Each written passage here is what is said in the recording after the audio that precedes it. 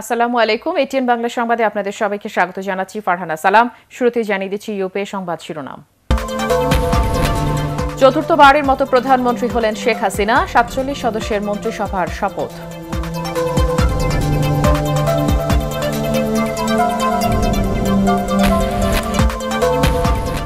নতুন ক্যাবিনেটকে স্বাগত জানালেন বিদায়ী মন্ত্রীরা। সাহসিকতার সাথে কাজ করলে নবীনরা সফল হবে বলছেন বিশিষ্টজনরা।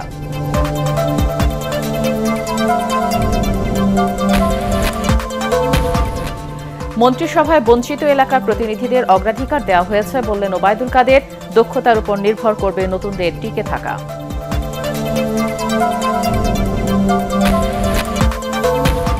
পনেরো দিন ধরে কারাবন্দী খালেদা জিয়ার সাথে পরিবারের সদস্যদের দেখা করতে দেওয়া হচ্ছে না, অভিযোগ বিএনপির।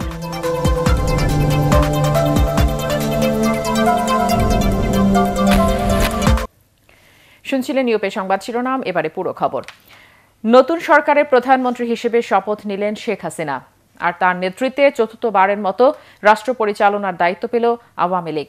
বিকেলে বঙ্গভবনে প্রধানমন্ত্রী শেখ হাসিনা সহ ২৪ জন মন্ত্রী, ১৯ জন প্রতিমন্ত্রী এবং ৩ জন উপমন্ত্রীকে শপথ পাঠ করান রাষ্ট্রপতি মোহাম্মদ আব্দুল হামিদ। শপথ অনুষ্ঠান শেষে আওয়ামী লীগের ইশতেহার বাস্তবায়ন করাই প্রধান লক্ষ্য বলে জানান মন্ত্রিসভার নতুন সদস্যরা। জোটের শরিকরাও জানিয়েছেন মন্ত্রিপরিষদে স্থান না পেলেও এ নিয়ে তাদের ক্ষোভ নেই। বিস্তারিত জানাচ্ছেন শেখ নাজমুল হক সৈকত। সংবিধানের রক্ষণ টানা তৃতীয়বার প্রধানমন্ত্রী হলেন আওয়ামী লীগ সভাপতি শেখ হাসিনা। আমার কর্তব্য পালনের প্রয়োজন ব্যতীত তাকে প্রধানমন্ত্রী শপথ পাঠ করান রাষ্ট্রপতি মোহাম্মদ আব্দুল হামিদ। এ নিয়ে মোট ৪ বার বাংলাদেশের প্রধানমন্ত্রীর দায়িত্ব পালন করছেন তিনি। এরপর ২৪ জন মন্ত্রী, ১৯ জন প্রতিমন্ত্রী ও ৩ জন উপমন্ত্রীকে শপথ পাঠ করান রাষ্ট্রপতি। শপথ নেয়ার পর বঙ্গভবনে সাংবাদিকদের সাথে কথা বলেন নতুন মন্ত্রীরা। ব্যাংকের লোপাট হওয়া অর্থ ফিরিয়ে এনে সরকারের ভাবমূর্তি উজ্জ্বল করাই হবে প্রধান কাজ বলে জানিয়েছেন নতুন অর্থমন্ত্রী আহম মুস্তফা কামাল। মন্ত্রিসভায় তরুণদের বেশি স্থান দেয়ায় সরকারে আরও গতিশীলতা আসবে বলেও মন্তব্য করেছেন বিকল্পধারা সভাপতি ডাক্তার AQM বদরুদ্দোজা চৌধুরী। বঙ্গভবনে শপথ অনুষ্ঠানে আমন্ত্রিত ছিলেন সাবেক মন্ত্রী, মহাজোট নেতারা, বিভিন্ন দেশের কূটনীতিক, নানা পেশার প্রতিনিধিরা। টানা ৩ বার সরকার গঠন করে ইতিহাস গড়ল আওয়ামী লীগ, আর সেই সরকারের নেতৃত্ব দিচ্ছেন আওয়ামী লীগ সভাপতি ও প্রধানমন্ত্রী শেখ হাসিনা। নতুন মন্ত্রিসভা তার নেতৃত্বে বাঙালি জাতিকে দারিদ্র্যমুক্ত দেশ উপহার দেবে বলে আশা বাঙালি জাতির।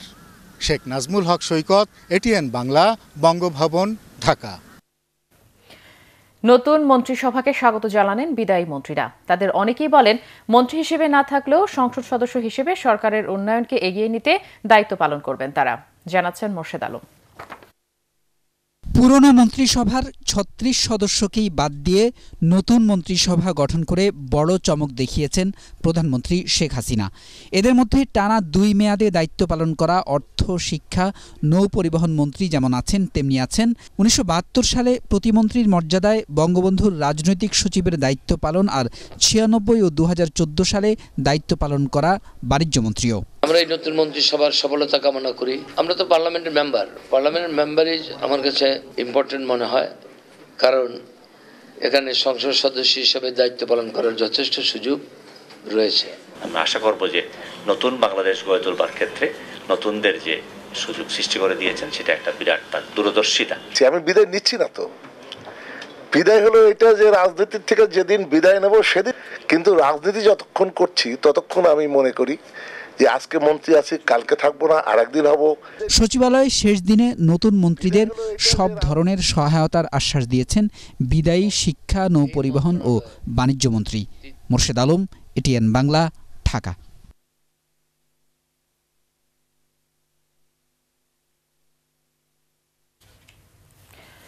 যেসব এলাকায় দীর্ঘদিন মন্ত্রী ছিল না, মন্ত্রিসভা গঠনে সেসব এলাকার প্রতিনিধিদের অগ্রাধিকার দেওয়া হয়েছে বলে জানিয়েছেন সেতুমন্ত্রী ওবায়দুল কাদের। সচিবালয়ে সাংবাদিকদের তিনি আরও বলেন, কাজের দক্ষতার উপর নির্ভর করবে মন্ত্রিসভায় নতুনদের টিকে থাকা।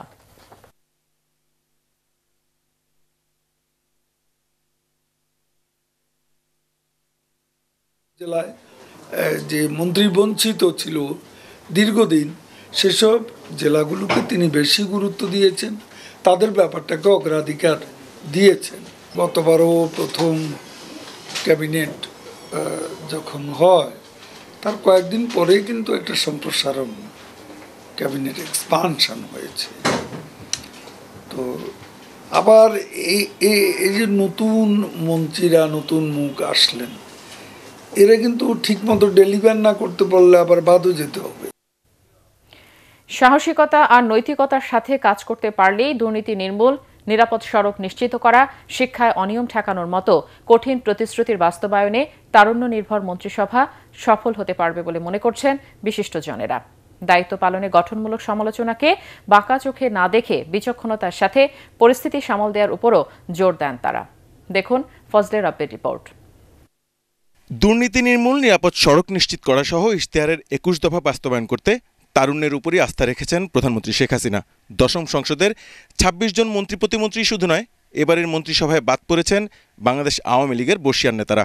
রাজনৈতিক বিশ্লেষকদের প্রত্যাশা, দায়িত্ব থেকে সরে গেল পেছন থেকে তরুণদের সাহায্য করবেন আওয়ামী লীগের প্রবীণ সদস্যরা। ওনাদের আত্মবিশ্বাস আছে কিনা, কারণ ওনারা এত বেশি প্রধানমন্ত্রী নির্ভর হয়ে গেছেন, আমার কাছে প্রধানমন্ত্রীর জন্যই দুশ্চিন্তা হচ্ছে। উনি কি বাচ্চাদের স্কুলের বাচ্চাদের মতো করে বলতে হবে যে এটা করো, এটা করো, এটা করো, এটা করো, এই সংকটটাকে উনি দিতে পারবেন? উনি কি তাদের মধ্যে এই আত্মবিশ্বাসটা তৈরি করতে পারবেন?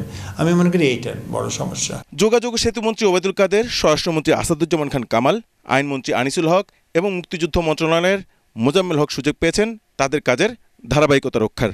বিদ্যুৎ আর জ্বালানি খাতের অগ্রগতির ধারাবাহিকতা রক্ষায় প্রতিমন্ত্রী নসরুল হামিদের উপরই আস্থা রাখা হয়েছে। দশম সংসদের মতোই এ মন্ত্রণালয়ের দায়িত্ব নিজের হাতে রেখেছেন প্রধানমন্ত্রী শেখ হাসিনা। অসমাপ্ত মেগা প্রকল্পগুলো শেষ করার পাশাপাশি নতুন নতুন চ্যালেঞ্জ গ্রহণে তারা সফল হবেন বলেই প্রত্যাশা করছেন বিশ্লেষকরা। ১০০ ভাগের মধ্যে ৯৯ ভাগ বলেছে আমাকে ঘুষ দিয়ে ব্যবসা করতে হয়। এই সরকার কি পারবে দুর্নীতি দমন করতে? দুর্নীতি দমন কমিশন খুব একটা কিছু পারবে না, কিন্তু সরকার থেকে যদি যাতে করে ওপরের পর্যায় থেকে যদি বলে যে না দুর্নীতি দমন করো, তাহলেই সম্ভব। সরকার কি সেটা পারবে? বলছে জিরো টলারেন্স। তো আমরা যেমন জঙ্গিবাদকে আটকে ফেলেছে বাংলাদেশ সরকার, এরা একেবারে প্রতিষ্ঠিতভাবে। আমরা কি এই কাঠামো পরিবর্তন না করে দুর্নীতি থামাতে পারবো? সেই কাঠামো পরিবর্তনের চেষ্টাটি কি হবে? সেই কাঠামো পরিবর্তন করলে এখন যে সনাতনী রাজনৈতিক ব্যবস্থা রয়েছে সেটা কি টিকবে? আমলাদের ব্যবস্থা কি সেটা কি টিকবে? এই বিষয়গুলো কিন্তু বড় হয়ে আসবে। শিক্ষা মন্ত্রণালয়ের ডাক্তার দীপুমণি, কৃষিতে আব্দুর রাজ্জাক, তথ্যে হাসান মাহমুদ মন্ত্রী এবং শ্রম ও কর্মসংস্থানে মুন্নুজান সুফিয়ানকে প্রতিমন্ত্রী হিসেবে দেখা যাবে এবারের মন্ত্রিসভায়। ৩০ বছর পর সিলেট থেকে অর্থ মন্ত্রণালয়ের দায়িত্ব অন্য কোনো অঞ্চলের সাংসদের হাতে যাওয়া, প্রথমবারের মতো শিক্ষা মন্ত্রণালয়ের দায়িত্ব কোনো নারী মন্ত্রীর কাছে দেয়া, শরিকদের কোনো মন্ত্রিত্ব না দেওয়ার সিদ্ধান্তগুলো নজর কেড়েছে রাজনৈতিক বিশ্লেষকদের। বাংলাদেশের যে কোনো অঞ্চলে যে কোনো নারী নির্যাতনের ঘটনা যদি ঘটে, তারা সংসদে সোচ্চার হবেন, এটা আমরা আশা করি। ৪৭ সদস্যের এবারের মন্ত্রিসভায় রয়েছে দেশের ৩৬ জেলার জনপ্রতিনিধি। এই সরকারের ১৯ জন প্রতিমন্ত্রীর মধ্যে ১৫ জনই প্রথমবারের মতো জায়গা পেয়েছেন মন্ত্রিসভায়। তারুণ্য নির্ভর এই মন্ত্রিসভার সফলতার জন্য দল হিসাবে বাংলাদেশ আওয়ামী লীগের বর্ষিয়ান নেতাদেরও দায় থাকবে বলে মনে করছেন বিশিষ্টজনরা। ফজলে রাব্বি, ATN বাংলা, ঢাকা। মুক্তিযুদ্ধের মূল্যবোধ ধরে রেখে অপরাজনীতি দূর করতে সবাইকে ঐক্যবদ্ধভাবে কাজ করার আহ্বান জানিয়েছেন রাজনীতিবিদ এবং সুশীল সমাজের প্রতিনিধিরা। জাতীয় প্রেসক্লাবে জাগো বাংলা ফাউন্ডেশন আয়োজিত অপরাজনীতির প্রস্থান এবং নতুন অধ্যায়ের সূচনা শীর্ষক আলোচনায় এসব কথা বলেন আলোচকরা। রাজনৈতিক যুদ্ধের মাধ্যমে দেশবিরোধী শক্তিকে আর ক্ষমতায় আনা যাবে না বলেও জানান তারা। বিস্তারিত শফিউল আলম সুজনের রিপোর্টে। সুশাসন ও ন্যায় বিচারের লক্ষ্যে দেশে কোনো অপরাজনৈতিক শক্তিকে আর ক্ষমতায় আনা যাবে না। জাতীয় প্রেস ক্লাবে অপরাজনীতি নিয়ে আলোচনায় বক্তারা বলেন, মুক্তিযুদ্ধ বিরোধী অপশক্তিকে আশ্রয় দিলে কেউ ক্ষমতায় আসতে পারে না। তা এবারের নির্বাচনের মাধ্যমে আবারও প্রমাণ হলো। মুক্তিযুদ্ধের চেতনার আলোকে রাজনীতি প্রতিষ্ঠিত করতে পারে, তাহলে তাদের রাজনীতিতে ফিরে আসার সম্ভাবনা আছে। এ সময় অপরাজনীতির বিরুদ্ধে সবাইকে ঐক্যবদ্ধ হয়ে কাজ করার আহ্বান জানান আলোচকরা। তারা বলেন, জামাত ও বিএনপির মধ্যে নীতিগত কোনো পার্থক্য নেই। বিএনপি এবং জামাতের মধ্যে মুক্তিযুদ্ধের ব্যাপারে, মুক্তিযুদ্ধ বিরোধিতার ব্যাপারে আদৌ কোনো পার্থক্য নেই। এই জিনিসগুলো নতুন প্রজন্মের যারা ২.৫ কোটি ভোটার, তারা ঠিকই উপলব্ধি করতে পেরেছেন। তারা রাষ্ট্র ক্ষমতায় থাকার জন্য পাকিস্তানের গোয়েন্দা সংস্থা আইএসআই সাথে যোগাযোগ করলেন। এটা বাংলাদেশের মানুষ ভাবতে পারেন, বলেন, আপনারা চিন্তা করতে পারেন। মুক্তিযুদ্ধের ইতিহাস নিয়ে এখনও নানা ষড়যন্ত্র চলছে, তাই অসাম্প্রদায়িক ও দুর্নীতিমুক্ত দেশ গড়তে সবাইকে একসাথে কাজ করার আহ্বান তাদের। দুর্নীতি নিয়ে আপনার আমার সকলের মনে অনেক প্রশ্ন রয়েছে, সেটা বাস্তবায়ন করার ক্ষেত্রে সকলেই একসাথে আমাদের কাজ করতে হবে। ব্যক্তি স্বার্থে যারা রাজনীতি করে, দেশের স্বার্থে নয়, জনগণের স্বার্থে নয়, তাদের রাজনীতিতে স্থান নাই। এইটা করলে আওয়ামী লীগ চিরকাল সরকার গঠন করবে। রাজনৈতিক প্রক্রিয়ার মাধ্যমে অপরাজনীতি দূর করতে আন্দোলন সংগ্রাম চালিয়ে যাওয়ার আহ্বান জানান বক্তারা। শফিউল আলম সুজন, ATN বাংলা, ঢাকা। গত 15 দিন ধরে কারাবন্দী বেগম খালেদা জিয়ার সাথে তার পরিবারের সদস্যদের দেখা করতে দেয়া হচ্ছে না বলে অভিযোগ করেছেন বিএনপির মুখপাত্র রুহুল কবির রেজভী। কেন্দ্রীয় কার্যালয়ের সংবাদ সম্মেলনে তিনি আরও বলেন, রাজনৈতিক প্রতিহিংসার কারণেই বন্দী রেখে খালেদা জিয়াকে ভয়ঙ্কর পরিণতির দিকে ঠেলে দিচ্ছে সরকার। একাদশ জাতীয় নির্বাচনে ব্যাপক কারচুপি, অনিয়মের মাধ্যমে জনগণের রায় ছিনিয়ে নেওয়া হয়েছে মন্তব্য করে রিজভী বলেন, সংবিধান লঙ্ঘন করে সংসদ সদস্যরা শপথ নিয়েছেন। সংসদ সদস্যরা ইতিমধ্যে শপথ নিয়েছেন। এটা সম্পূর্ণরূপে সংবিধান বিরোধী, কারণ এই সংসদের মেয়াদ হচ্ছে 28শে জানুয়ারি পর্যন্ত। তার আগে এটা করতে পারেন না। পৃথিবীর কোনো নিষ্ঠুর স্বৈরতান্ত্রিক দেশেও বন্দীদের সাথে এরূপ দুর্ব্যবহার করা হয় না, যা করা হচ্ছে দেশনেত্রী বেগম জিয়ার উপর। ঘনিষ্ঠ আত্মীয়দের সাথে দেখা করতে দেওয়ার যে কারাবিধান, সেটিকে গায়ের জোরে লঙ্ঘন করাটা বেগম জিয়াকে নিয়ে সরকারের আরেকটি নতুন কোনো অশুভ পরিকল্পনা কিনা তা নিয়ে প্রশ্নবোধক চিহ্নটি আরও দীর্ঘতর হচ্ছে মানুষের কাছে। এবারে জানাবো আল আরাফা ইসলামী ব্যাংক অর্থ সংবাদ।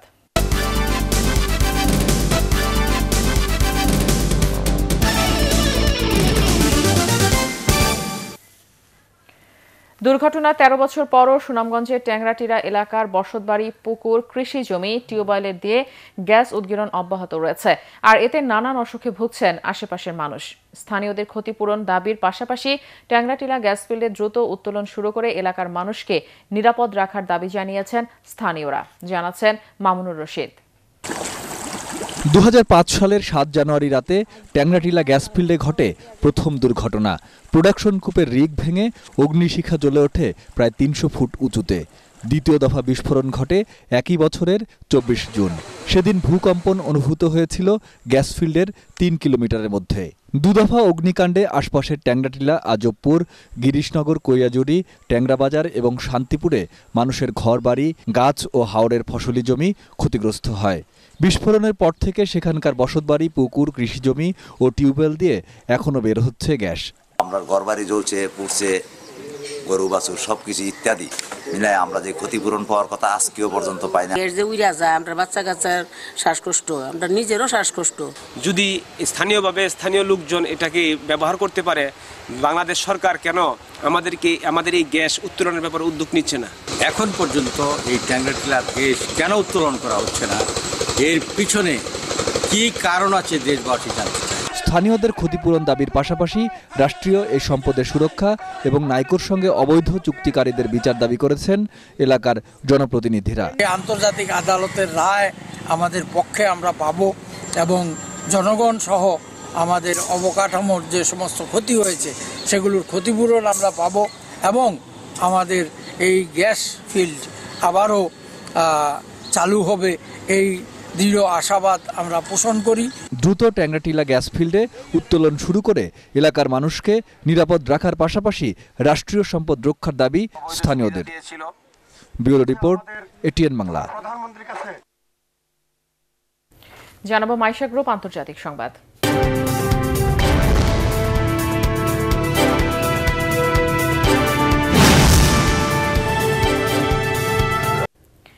বাণিজ্য বিরোধ মেটাতে বেইজিংয়ে আলোচনা শুরু করেছে যুক্তরাষ্ট্র এবং চীন।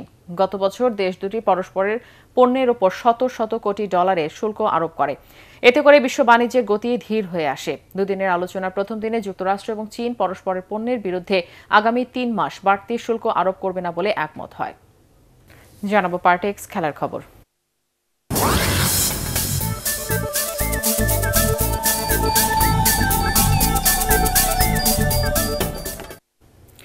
বৃষ্টির কারণে পঞ্চম এবং শেষ দিনের খেলা পরিত্যক্ত হওয়ায় ড্র হয়েছে অস্ট্রেলিয়া এবং ভারতের মধ্যকার চতুর্থ এবং শেষ টেস্ট। তাতে 2-1 সিরিজ জিতে ইতিহাস গড়েছে বিরাট কোহলির দল।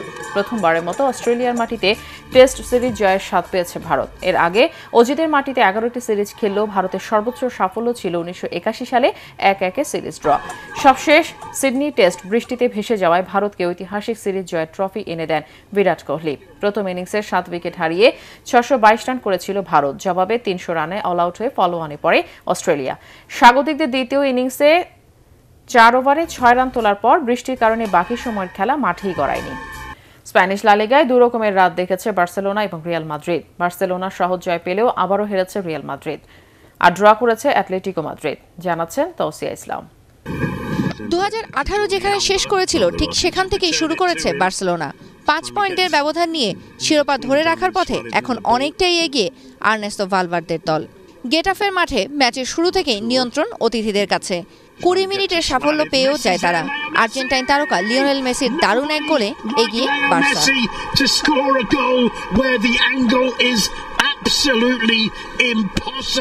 39 মিনিটে ডি বক্সের বাইরে সেট পিস পজিশনে বল পেয়ে দুর্দান্ত গোলে ব্যবধান দ্বিগুণ করেন উরুগুয়ের তারকা লুইস সুয়ারেজ। বিরতির আগেই জাইম মাতা গেটাফের হয়ে এক গোল শোধ করলেও বার্সার জয়ে তা বাধা হতে পারেনি। এদিকে রিয়াল মাদ্রিদের দুর্দশা যেন কাটছেই না। ঘরের মাঠে রিয়াল সোসিয়েদাদের কাছে 2-0 গোলে হেরেছে তারা।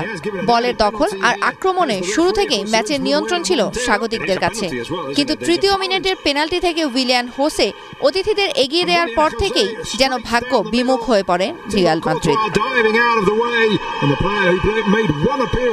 একের পর এক গোল মিসের পাশাপাশি নাকচ হয় পেনাল্টির আবেদনও। 61 মিনিটে মরার উপর খাড়ার ঘা হয়ে আসে লুকাস ভাস্কুয়েজের লাল কার্ড। তাতে 10 জনের দল নিয়ে পেরে উঠছিল না লা ব্লাঙ্কোরা, বরং তাদের গোল শোধে মরিয়া হয়ে ওঠার সুযোগে 83 মিনিটে ব্যবধান আরও বাড়িয়ে নেন রুবেন পার্ডো।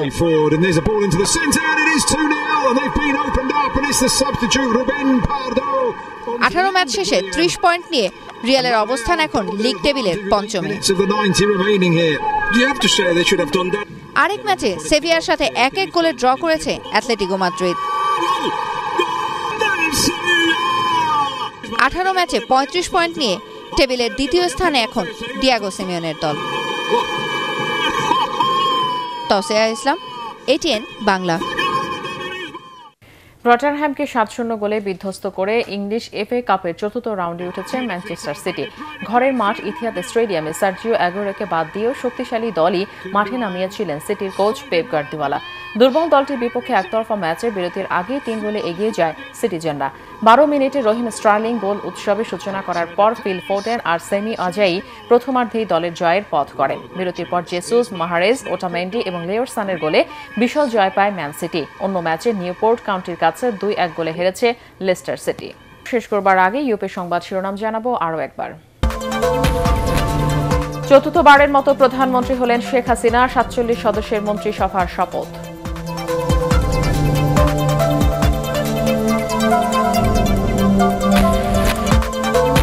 নতুন ক্যাবিনেটকে স্বাগত জানালেন বিদায়ী মন্ত্রীরা। সাহসিকতার সাথে কাজ করলে নবীনরা সফল হবে বলছেন বিশিষ্টজনরা।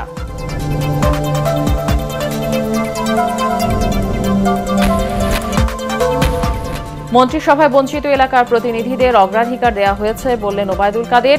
দক্ষতার উপর নির্ভর করবে নতুনদের টিকে থাকা।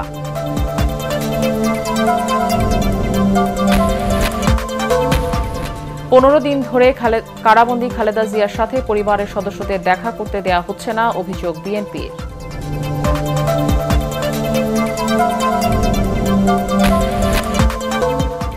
পরবর্তী সংবাদ দেখার আমন্ত্রণ জানিয়ে এখনকার মতো শেষ করছি। ATN বাংলা সংবাদ ইউটিউবে দেখতে ব্রাউজ করুন www.youtube.com/ATNTubeNews। সাবস্ক্রাইব করে সাথেই থাকুন।